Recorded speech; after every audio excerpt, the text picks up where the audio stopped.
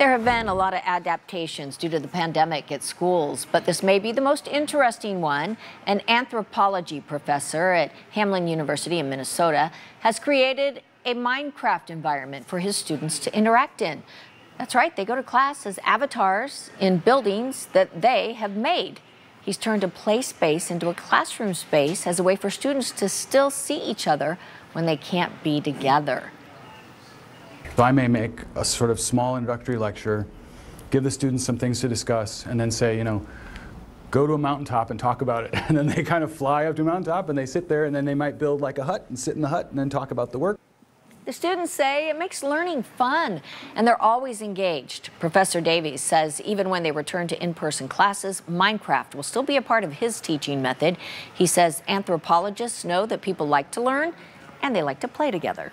So he's found a way to combine the two. See, that'd be way out of my realm because I'd have to learn Minecraft, I know, I don't know Minecraft either, but it's the hugely popular. Right, the kids are down with it.